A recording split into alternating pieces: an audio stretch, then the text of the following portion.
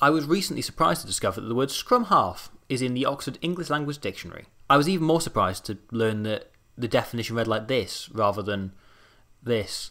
Now, they're billed as the link between the forwards and the backs, but in truth the scrum-half position in top flight rugby is just short man syndrome turned into a profession. Now, despite being very not big myself, I was never a natural fit for the scrum-half position because I'm comfortable with my height, and even the tall ones are classic sufferers of Napoleon complex. Scrum-half is a position for people who take no comfort in the fact they can just about get on all the rides at Alton Towers. And the best ones come from those who, on the playground, realise they'd never be able to beat that kid up. So instead, they'll just have to get so much better at everything else in the world in order to get their own back. It's a bit like how all the best props come from kids who decided early on they'd rather find a way of using their weight than go to the gym and stop eating treacle.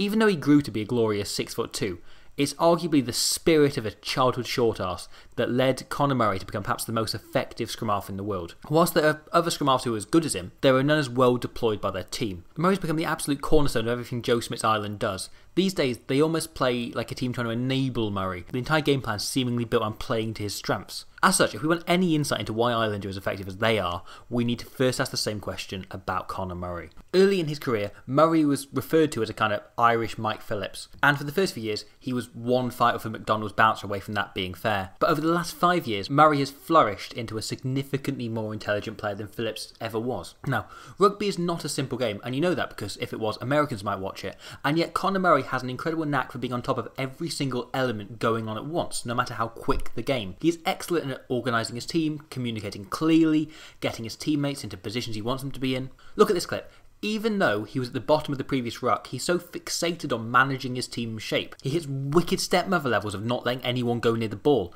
Just as well too, because a few moments later he scores himself. Whilst he bursts through the gap like a man on his way to the hot cake shop, these tries are more about Murray's speed of thought than foot. Blocks similar to these occur hundreds of times per game, but Murray spots it right away, in the half second in which he can exploit it. In the rest of that second, he notices that his opposite number's eyes are on Sexton, not him. He processes this very quickly, and he's through. Murray snipes around the fringes very often, which means defenders can't afford to drift at all. They have to commit tight to the ruck to try and prevent him from using his freakishly large scrum-half frame to pop the ball over the line, which, of course, leads to other chances out wider. With some scrum-halves, this is about greed. With Murray, it's calculated. Murray's speed of thought and ability to scan the width and depth of the field is almost unparalleled. This try from 2014 is perhaps my favourite demonstration of what I'm going to call Murrayism. It's one of the sharpest, smartest pieces of play I've ever seen on a rugby pitch. It's such an impressive piece of play. I genuinely don't think anything can ruin the sheer intelligence of what Murray does. So, to test this theory to its limits, instead of talking about the try,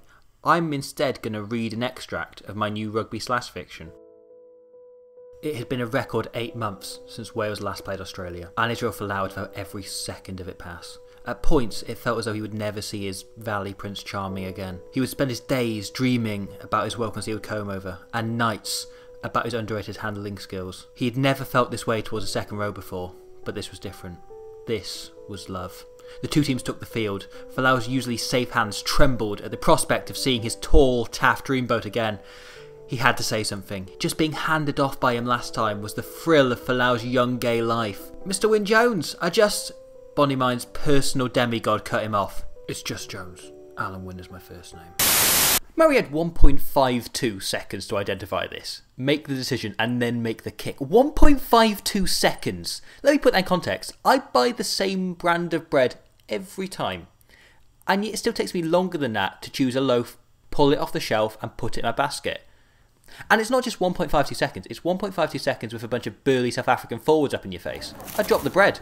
I drop the bread and run. But Murray doesn't drop the bread or the ball, neither literally or figuratively. It's a perfect kick. But of course it is. He's the best box kicker in the world. Not only is his boot incredibly accurate and powerful, he gets an amazing amount of hang time on each kick, allowing his teammates to contest for the ball. Even if they can't out-jump the opposition and win it outright, it gives them the perfect opportunity to put pressure on. Sometimes this may lead to a fumble or a turnover, but even if not, it means Ireland can clear the ball without worrying about triggering a counter-attack. He's also an amazingly versatile kicker for a 9. He's equally adept at more standard clearances, chips, scrubbers, cross kicks, even goal kicking from long and short range. This means that even when a defence sees Murray shaping the kick, they don't know what he's going to do.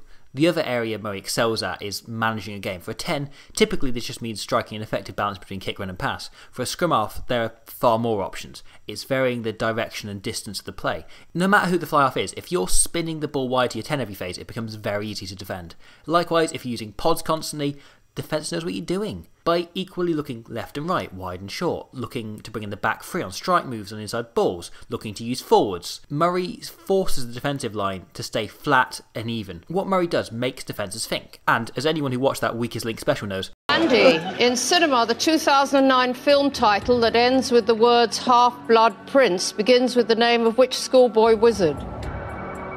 Wizard of Oz. Professional rugby players find thinking exhausting. Now, both Scotland and Ireland are incredibly patient teams, but it's the difference between the kind of patience involved in sitting for a 3-hour metaphysics lecture and a Transformers movie. You can drop a winger or a hooker into almost any game plan, but your halfbacks dictate the way you play. As such, Ireland's play is built entirely around Murray.